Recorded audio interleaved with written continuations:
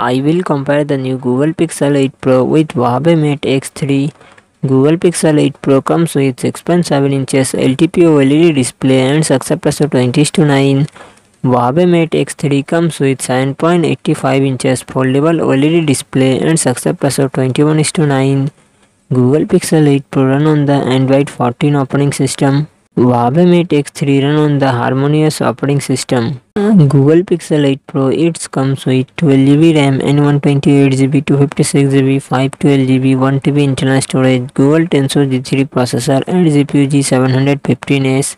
Huawei Mate X3 it comes with 12GB RAM and 256GB, 512GB, 1TB internal storage, Qualcomm Snapdragon 8 Gen 1 processor and GPU Adreno 730. Google Pixel 8 Pro real set triple camera setup 50 MP plus 48 MP plus 48 MP and front camera 10.5 MP.